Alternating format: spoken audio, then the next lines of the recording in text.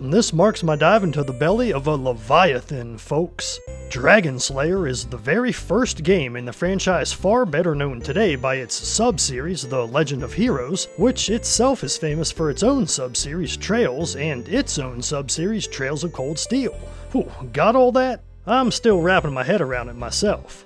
While I have no plans to play the entire overarching series in release order, I did want to at least try the first entry before checking out the later, more well-known games. As such, I didn't know what to expect heading in, and if you want to follow my journey through this storied series, subscribe to the channel so you don't miss a video.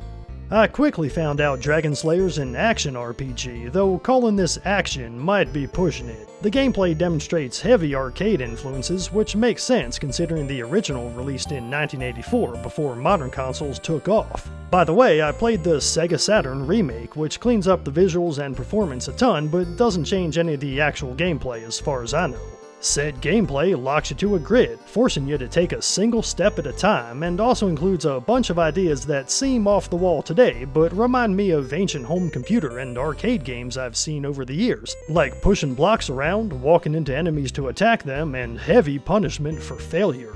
At the same time, Dragon Slayer acts as a bridge between arcade stylings and modern RPG sensibilities. This pioneering proto-RPG was a hit in Japan, after all, by adding a taste of the RPG flavor we love today, like stats, MP, and experience, which all get raised through gameplay, or an increasing list of spells to cast.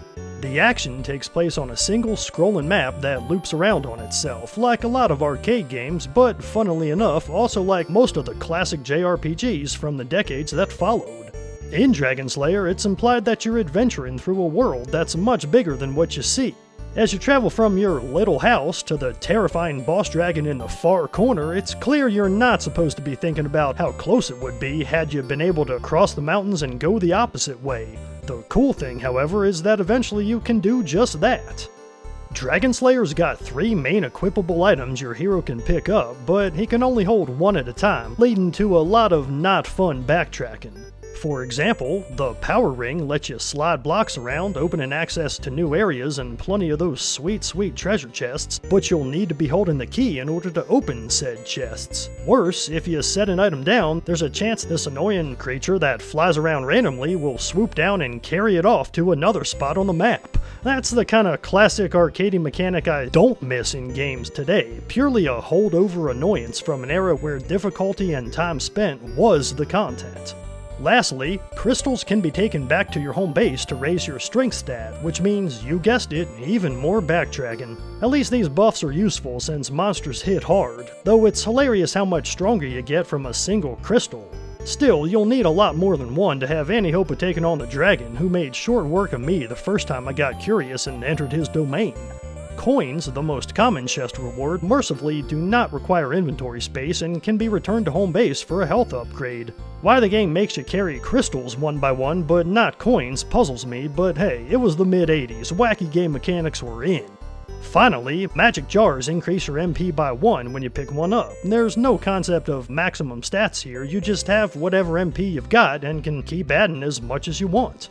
That said, only the map spell and warp spells ever came in handy for me, and the enemies pose no challenge once you get the hang of the mechanics, so the game doesn't justify the time you spend roaming around collecting all this stuff. You're either strong enough to beat the dragon or you're not, and between the initial bewilderment period of figuring out the quirky mechanics and that admittedly cool boss fight, there's a whole lot of nothing fun. On top of that, Dragon Slayer features a single repetitive music track that's catchy, I suppose, but not catchy enough to not wear out its welcome fast, and I haven't even mentioned the game's second stage, which feels like an exercise in more useless repetition after what should have been a badass final boss. On the whole, there's not enough to Dragon Slayer to recommend anyone play it except for historical appreciation. I will say this, it's got a core addictive quality in there somewhere that kept me playing all the way through. It helps that it's very short, only a few hours tops. The idea of designing new paths through a world while raising stats and avoiding enemies has merit, but gets let down by a presentation and execution too old school even for me. I didn't grow up playing many arcade games, so my biases may be showing, but I feel confident saying most JRPG fans would have a better time with the first Legend of Heroes game. Still an old school treat, but one more in line with what we recognize as JRPGs today. Thanks for watching. I've been Leon from RPG Haven. Leave a like for that algorithm, subscribe for more videos on RPGs old and new, and have a blessed day.